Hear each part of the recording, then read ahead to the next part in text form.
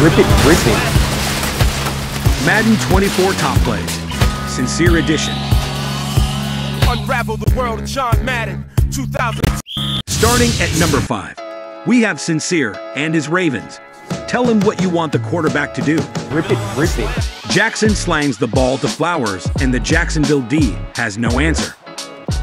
You see Zay soaking it up from the crowd after that amazing catch. Zay probably spilled yak all over himself as he ran after the catch. And there's Odell coming to hype him up. Be careful, Odell. Ravens don't need you injured from a celebration. The guys have a few laughs after Lamar's celebration.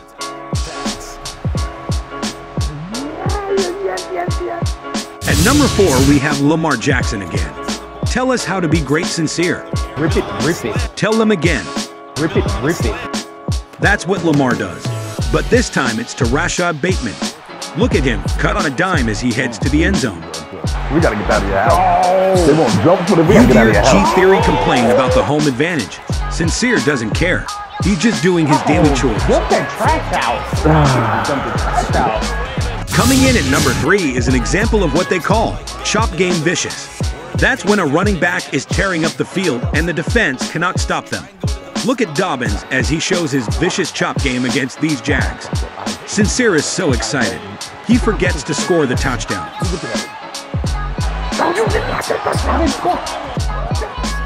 Cincere is the Madden version of Deshaun Jackson. They like to run, but don't like to score.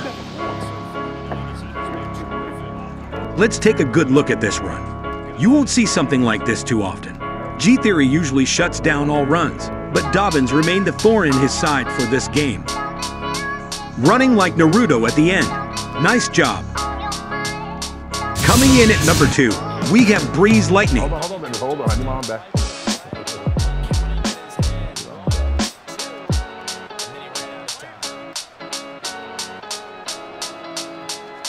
Breece Hall runs so fast in this clip, and the Browns couldn't do anything to make the tackle. Don't get in line. As Cincere runs to the end zone, you hear G-Theory laughing after getting juked out of his shoes twice.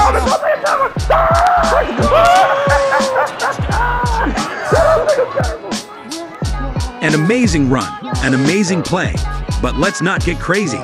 We all know the Jets lost this game. Who are we kidding? Listen to G-Theory recap this unfortunate series of events. Oh. I'm still here, I'm still here. Oh, I'm still here, I'm still here. Oh, God. I was waiting for the help. Where were you people? Lord, he started losing gas though a little bit. He did. I think all my Cleveland Browns lost gas. Most of them. I was expecting anybody to come from the side. And finally coming in at number 1, a ridiculous interception that shows us the fix was in. I'll let the clip speak for itself. And we want to like crazy. Smith's gonna throw it.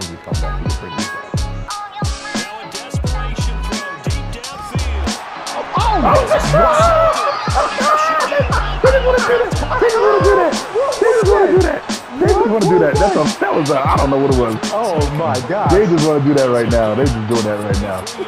I didn't even see that replay. I caught the ball. I must have fumbled. Must have been a fumble pick. That was crazy. Must have been a fumble pick. It was a fumble We pick. see DK Metcalf actually catch the ball. I caught it, and I'm going, and he fumbled.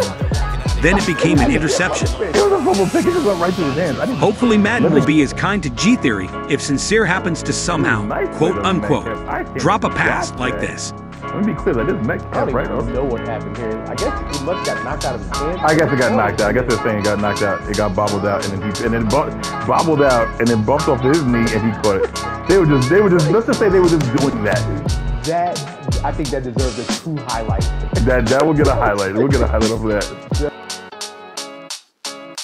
Well, I guess Madden doesn't always pay his debts. Thanks for watching. Please hit that like and subscribe to keep up with G-Theory and Cincere all season long. Later. Unravel the world of John Madden 2000.